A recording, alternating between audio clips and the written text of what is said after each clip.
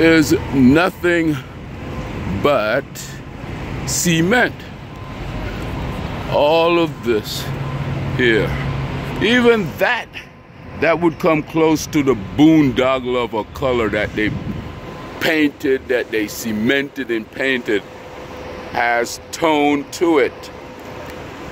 As you see, the mason with the fountain in the back also try to match that tone. See that? That's all different quality stone, field stone, river stone, granite, and so forth, with those veins in it. Then we come to the female part of it. And you're telling me if you had to do the inside, you see that? Outer face of that is all stone with tone. Stone with tone. Yeah, actually musical stone. You see? And this fountain seemed to be more deeper.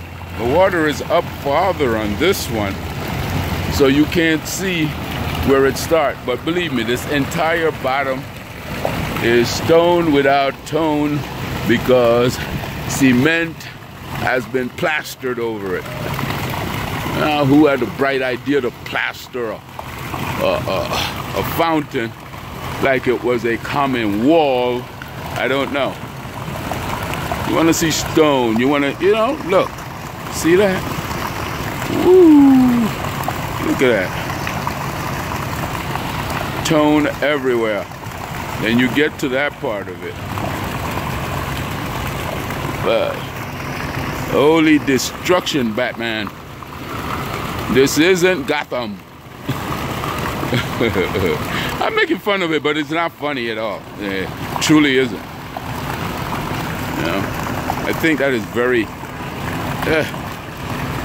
abnormal to state it lightly. Tone everywhere but that stone because it's cement. Look, even the lion's ass has tone to it.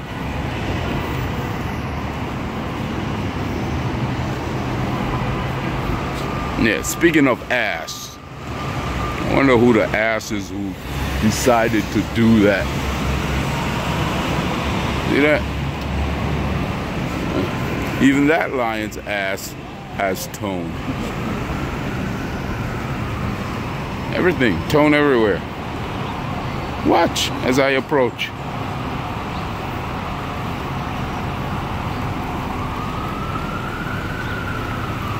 See that?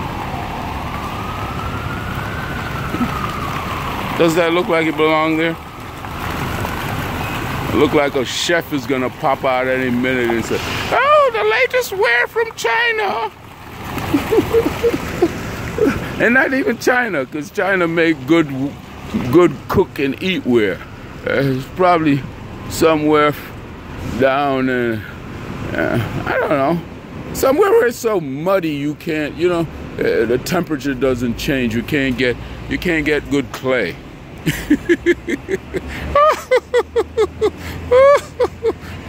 The travesty of it all.